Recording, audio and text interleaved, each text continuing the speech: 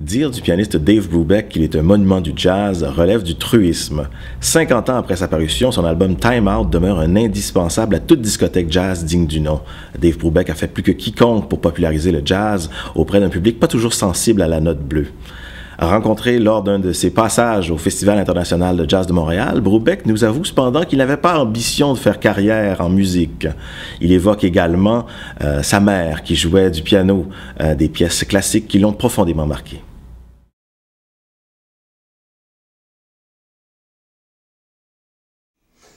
I didn't even want to go to college, and my mother insisted, well, both your brothers went to college, you have to go to college. And I wanted to go right to this small ranch that was eventually going to be mine. So my dad said, okay, you have to go to college, study to be a veterinarian. And then you can come back to the ranch and you'll please your mother and you'll please me. So that's what I did. I went to college as a pre-med major. And the professor and head of zoology came by one day and said, Brubeck, go across the lawn next year to the conservatory because your mind is not on these frogs. Do me a favor and yourself and go over there next year.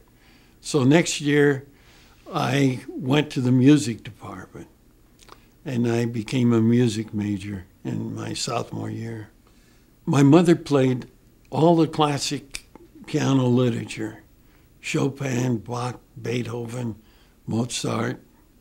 So it was just in my mind from the time I can remember.